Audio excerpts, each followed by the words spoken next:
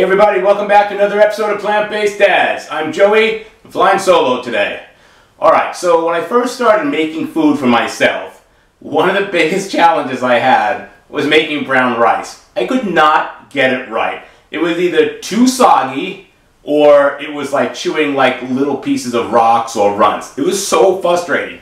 Well, I've got an easy way for you to do this today. This is going to be a quick video, how to make brown rice perfect every time. We're going to use the Instantpot. We're going to have 2 ingredients. We're going to turn it on and let it go. Alright, so the first thing we're going to do is take our rice, which I have rinsed. You don't have to soak it. We're not trying to get it to absorb water, but I buy rice in bulk at that natural grocery place that doesn't always have organic food, and I rinse it just because there's stuff in the bins, right? When you start scooping it out, sometimes there's an M&M in there. I don't know. I scoop it out, bring it home, I got it in my container, and then I wash it, right? And just clean it off. So I've got 2 cups of dried brown rice, which has been washed. So technically it's not dry, but it is dried brown rice.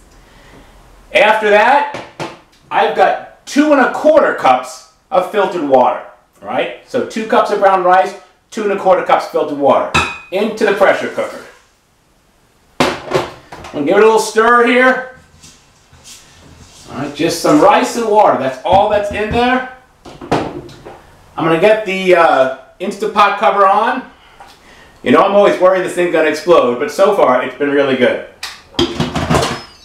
All right.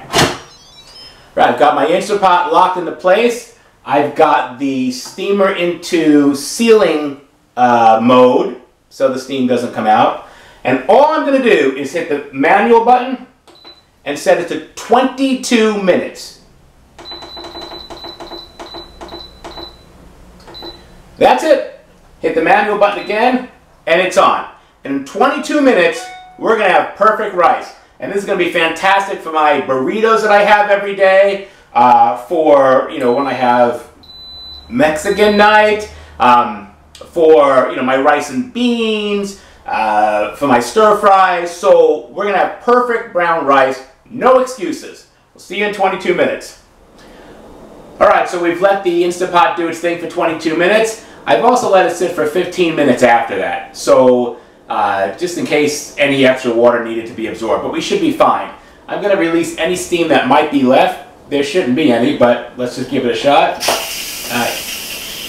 There's a little bit left, so we're going to let that release here. Alright, so the little bit of steam that was left is gone, so I'm just going to open the Instantpot and let's see what we have here.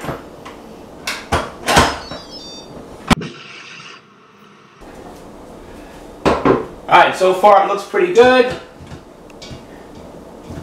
And we've got perfect brown rice. It's not too dry, it's not wet at all, it's perfect. You should be able to take a fork and fluff it up a little bit here. And then as you can see here, it's just perfect. The texture's correct, I can smell that it's cooked. As I'm stirring it up, I can feel that the rice is not sticking together, which is great, yet it's still soft. Right there, right? You can see the steam coming off it. Oh yeah, it's really hot. It's soft, but not wet and squishy. It's just the way it should be. So this is going to be perfect in everything I use it in. So at this point, I'll usually take a glass container like this, right? I prefer to use glass, and then I'll just kind of spoon it all out, right, just like that. And then I'll put the cover on it, and then I just stack all of my pre-made food for the week in glass containers, and I keep them to the front. If I am ready to make a meal, I open my fridge, the first thing I see are these, you know, 5 or 6 glass containers with rice and buckwheat and beans, and I know, right there, it's time to make a meal. Everything's at my disposal. I just put it all together. I found when I make food ahead of time, which I do every Sunday, and if I don't put it toward the front, I'll put other stuff in front of it, like leftovers or whatever from a restaurant, and I wind up eating those leftovers first before I eat the stuff that I prepared during the week because it's behind everything. So I'm pretty diligent about keeping my my prep food toward the front of the fridge. So every time I open it, I've got a meal right there. And I'm also not going, well, there's nothing to eat. Well, maybe we should go out, right? Well, there's always something to eat. I've got my food right in the front of the refrigerator. So just something to think about. Clear glass containers with your food prep from the week, from your Sunday night or whenever you do it, all right in the front of the refrigerator. That'll keep you eating healthy. 22 minutes, 2 ingredients, perfect brown rice.